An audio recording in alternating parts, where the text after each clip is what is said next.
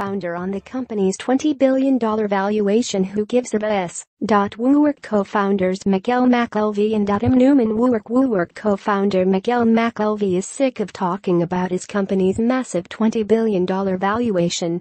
While speaking at a Cornell Tech at Bloomberg event Tuesday night, McKelvey had some colorful things to say about the topic, which were reported by The Real Deal New York. You can say, okay, it's your opinion, I'm overvalued or undervalued. Like, who gives a sh? McKelvey said. It doesn't affect me and the business I'm trying to do. Valuation does not come into the equation. So why do we even need to be in that discussion? I don't care. Everyone else in the world can discuss it. McKelvey's frustration may stem from near constant speculation about whether WeWork is deserving of its $20 billion valuation.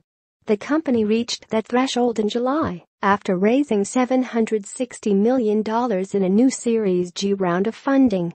Since then, WeWork has been the subject of pieces with headlines like WeWork, a $20 billion startup fueled by Silicon Valley pixie dust, and why WeWork thinks it's worth $20 billion. Rico Zedley said on CNBC that WeWork's valuation is on the high side, for sure, and Forbes called the company a crazy bet. WeWork has raised over $8 billion in funding to date, with $4.4 billion flowing in since July. It's the third biggest startup by valuation in the U.S. after Uber and Airbnb, and the largest in New York City. While McKelvey may scoff at all the focus on the company's valuation, his co-founder Adam Neumann might not be as disinterested in the numbers.